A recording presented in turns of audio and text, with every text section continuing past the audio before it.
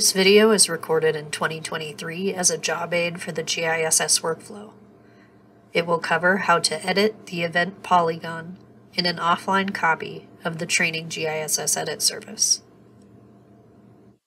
Before diving in, I'll point out a job aid called Editing Event Data on the Edit Event Data page of the GISS workflow.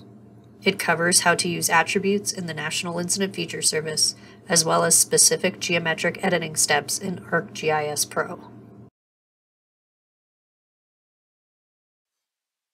In the Edit project, sync the offline copy before each edit session.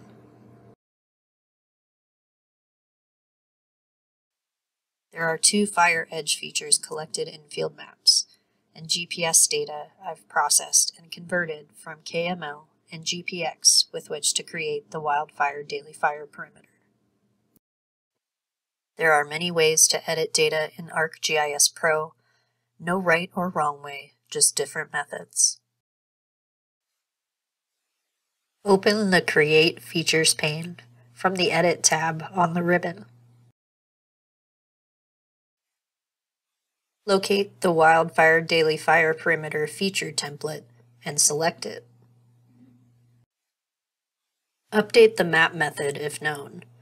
If this information is unknown, or if there are multiple data sources that were collected using different methods, such as from a hand sketch and from GPS, leave the mixed methods default value.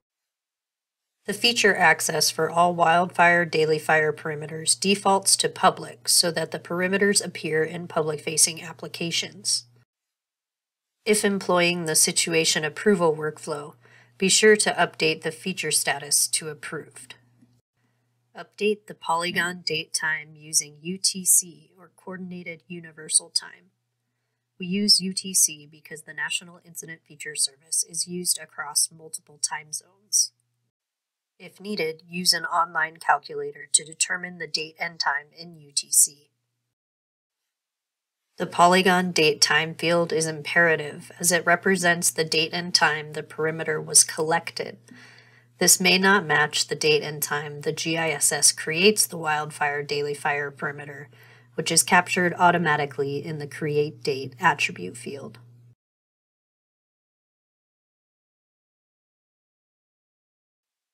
Ensure snapping is enabled. Then digitize the polygon using the Trace tool and zoom and pan along the GPS data as needed. This can be done using the scroll wheel on the mouse.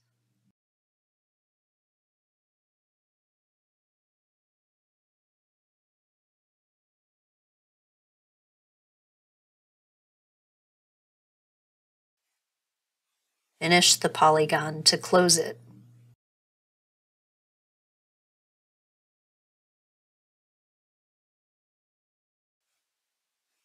Open the attribute table of the event polygon feature layer.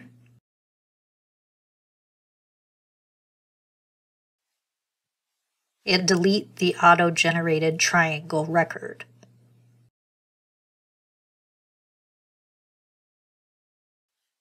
Note the incident name and Irwin ID attributes are already populated as feature templates were properly configured in the data preparation steps of the workflow.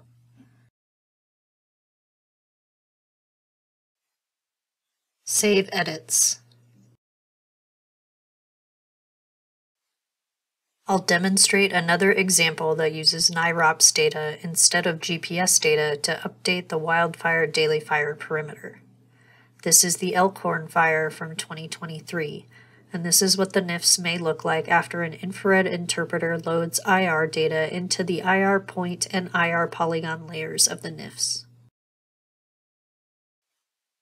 First, verify with your SITL that the IR heat perimeter should be congruent or larger than the existing wildfire daily fire perimeter. Then, review the IR heat perimeter for accuracy. Do this by turning off data that you don't need to see to simplify.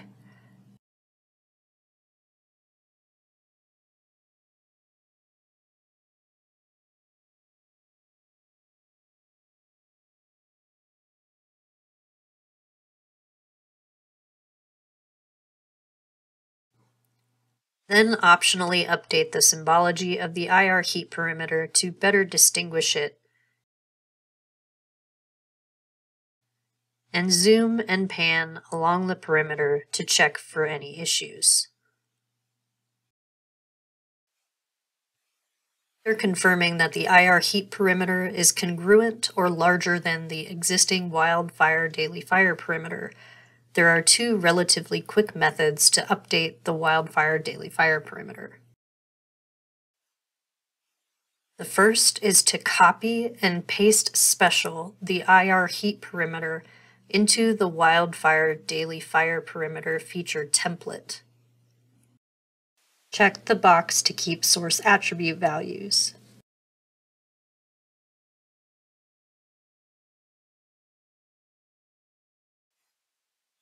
Then delete the old wildfire daily fire perimeter. Using this method retains the attributes that the iron entered into the IR heat perimeter layer.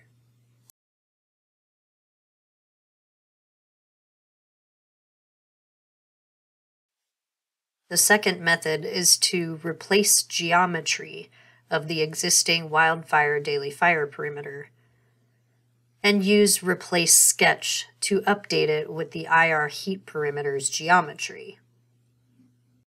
Using this method means you don't have any duplicate perimeters to delete, but you do need to update attributes of the wildfire daily fire perimeter to match the IR heat perimeter attributes, such as the Polygon date time field.